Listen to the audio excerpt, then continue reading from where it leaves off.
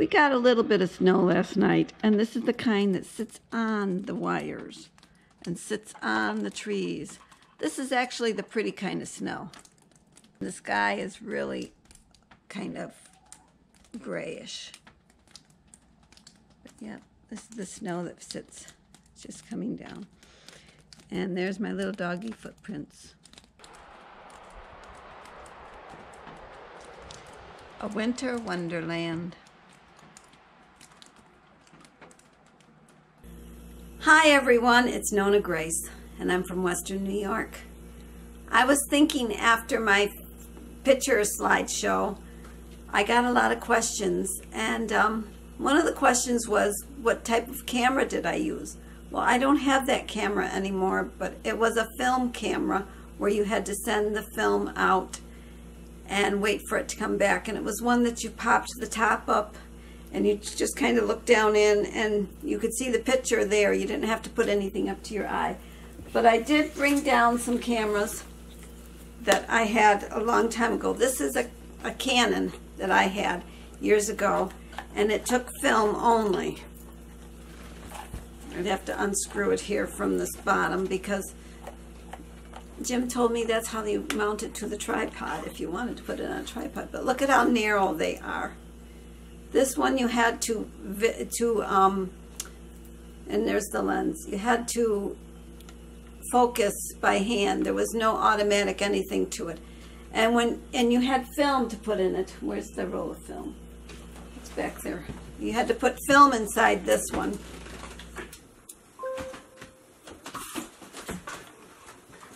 And so you had to, the film came in these little things like this. 35 millimeter yeah, film. Give me the box. I'll show the box. And the box looked like, this is what the boxes looked like. And there's the film, pictures of the film inside. They had, the film is, I've got film in here. I actually have a whole box of film that I've never used, and this one's a brand new one too. And you used to open them up, and then you had to put the film in here. You had to pull this little tabby thing out, get the film down into it, and then you had to stretch it across, and you had to catch it on, there's little teeth here, and then you would close it up, push the thing back down. You had to pull the handle a few times and shoot a few times, so that, because now you've exposed the first couple pictures probably. And then you had to look inside the little viewfinder and take a picture and hope you got the picture, because there was no way of knowing whether you got it or not. So that was that one. And this one was the one that I went to after my little brownie camera that you looked down into. Here, you can have these. Also, they had cameras that were a little bit, they were kind of advanced,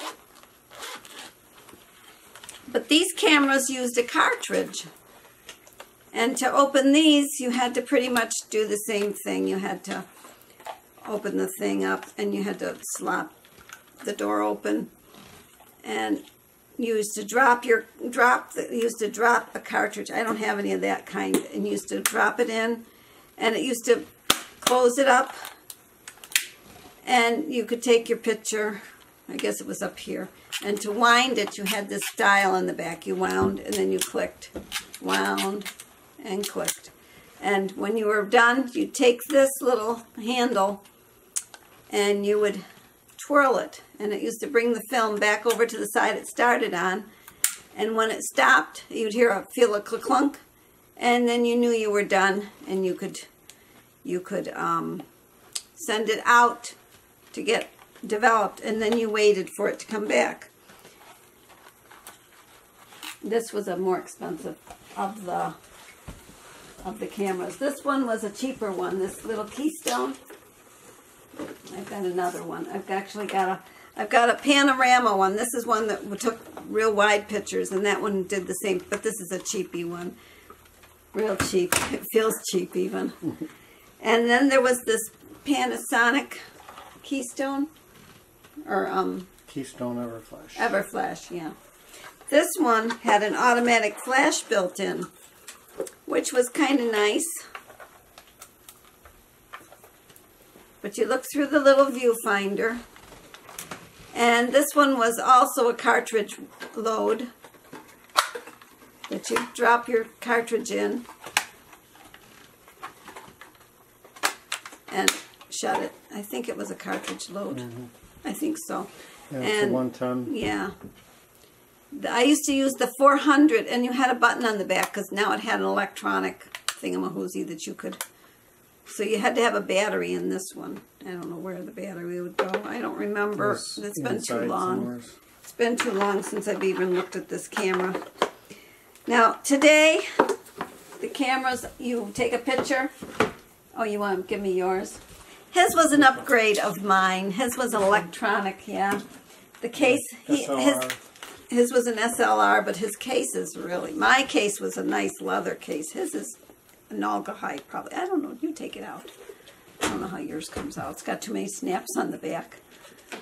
It's got the snaps on the top, snaps on the bottom. That's if you want to take that right off. No, don't rip it. It's too old. It might break. There.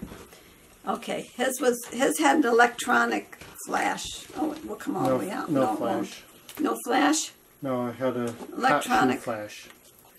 It was single lens reflex. Which, when you look through the viewfinder, you actually look through the lens just like your digital. Yep. And the lenses are these were high class at one time. And it had an interchangeable lens. And I did have other lenses. Okay, then when you had all your pictures, oh, there's another camera I forgot. Somebody asked about an Instamatic. I have never used an Instamatic, but my husband has. And this one, I opened it once, and I forgot how I opened it. How did I open it? Clip somehow up here. There's a clip that opens it. I don't know. Anyways, it was, oh, what's this do? I wonder. I don't know how to work this thing. I know I opened the door and the film, oh, maybe it was down here. Yeah, I did. I opened the door. You would slide your cartridge in there, close the door, I would imagine. Yes. And when you took your picture, the picture came out, it went, and then you used to, some people used to fan them. I don't know if that helped or not, but I don't think so. But you were supposed to keep it where it wasn't into the daylight right away, and you counted up to 90 or 60 or 90. I don't know what you counted to. And then you'd look at it, and there you were. You had your picture. Okay, that you can take. And when you took these, when you got these pictures taken, this is later in years, you would have photo albums, and the photo albums would have pictures in them. Actually, this is one of the older ones. You had to crank. Oh, you had to crank that one? You had to crank the picture out. Oh, gee. That's what that is. Let me show that. Okay, his wasn't an automatic one. You had to crank the picture out. Funny. Okay, here, take your very instant print. Instant camera. Okay. When you would want to show pictures of your grandkids, you didn't whip out your phone. You whipped out a little thing that you carried in your purse. And in there would be pictures of your family or friends or whatever. And a lot of times, there's some cute little twins. They're now very old. They're in their 30s. Actually, or 40s. Maybe they're 40s. I don't know. 40s. They're pretty old now. But you used to pull one of these out to show your pictures. And to store your pictures, everybody had photo albums. This is just one of mine. This was one that I think was one of my first photo albums that I had. And you would put your pictures in here. You have these folder things that you could put your pictures in. I don't know what you're seeing. You're seeing a lot of stuff. Maybe you're seeing nothing. But this is photo albums. And today, people don't have photo albums. And then, when we got tired of, then because of the digital age, we all started putting pictures on DVDs. CDs. Or CDs. If you wanted to print them out, you put them on a CD. If you didn't care whether you could print them out or not, they went on a DVD. Actually, they started out CDs only because they didn't have DVD burners. Well, and then because my family has 6 children, I did a photo box. My mother had one little photo box of pictures because they didn't have a camera. And what pictures they did have, I put on these CDs for my family, and they can print out the pictures that are on these. These are every single picture that I took a picture of a picture. And this picture is actually the cover. I'll show you. It's real. It says my last name. But it's got my mother in it. But the picture isn't, she's not in it. That was at our house. This was a colored picture of it. And you're seeing the currant bushes and the gooseberry bushes. And you're seeing, I don't know what you're seeing, but you're seeing that stuff. So that was it. That was my thought of today, was how people don't have pictures. They just have the camera, and it's on the computer. And photo albums. My kids still love looking at the photo albums. I actually have a photo album that just has the one child in it, and then it has them both in it, and then it seemed like the more kids you had, the less pictures you took. And with the grandkids, because of digital, you've taken a lot of pictures. But my poor kids, that was still film, unfortunately. So that's it for today, reminiscing about pictures and film and photo albums and how it has advanced. And now we all have digital cameras, and a lot of people have cameras on their phone, and so when they whip out their phone to show pictures, that's where the pictures are coming from. No longer are you carrying these cute little picture books. This was a passport book, actually, but it had the little pages that you could put pictures in, and you'd get pictures of your friends or your little grandkids would be in. This has got my high school stuff in it. Oh, and that's my niece. Now she's pretty old, too. That fell out. And that's what we had. So that's it. I hope you all had a... What started you thinking about photographs? I was actually, from yesterday's video, and then today I was watching a thing where it had the jump drive, or whatever it was, where a little photo stick that you could put all your pictures on, and I thought, that's a good idea. What did you start looking for first, though? Oh, I started looking for our wedding anniversary, our wedding photos.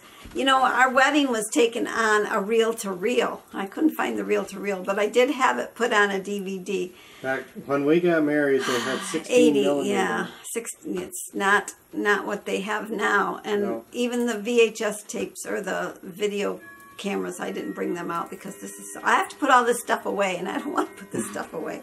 So I didn't drag everything out. And then there's also a different video camera that we had to actually be plugged in, but that's in the attic somewhere, and I can't find it, so we're not going to share that for a while. And then there's other electronic things, or things that the kids don't know about, like the reel-to-reel tape recorders, and then the tape recorders, and then the cassette, and the 8 tracks, and the, oh gosh. And then they had the iPods, or they had the little MP3 players, and then the iPod, and it's just kind of gone on and on and on. And these things, I have a lot of wires in the other room on stuff that I don't even know what they go to anymore because they aren't used. So that's it. I'll talk to you again tomorrow. This maybe you can reminisce about. Bye.